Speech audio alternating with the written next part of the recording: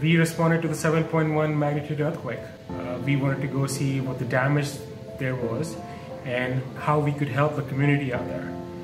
And the damage to the structural components was quite less than what we would expect for such a large earthquake. And I think that's primarily because of the stock of the buildings, which is 1 story tall. The damage we did see was a lot of settlement issues. In general, a lot of site walls had fallen over.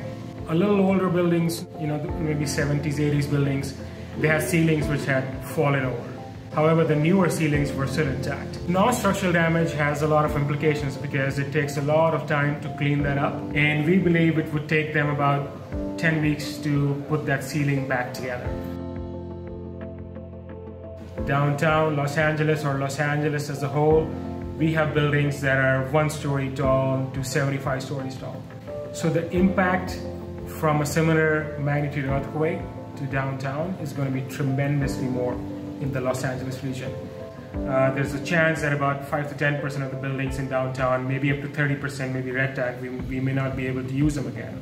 Never too late to be prepared.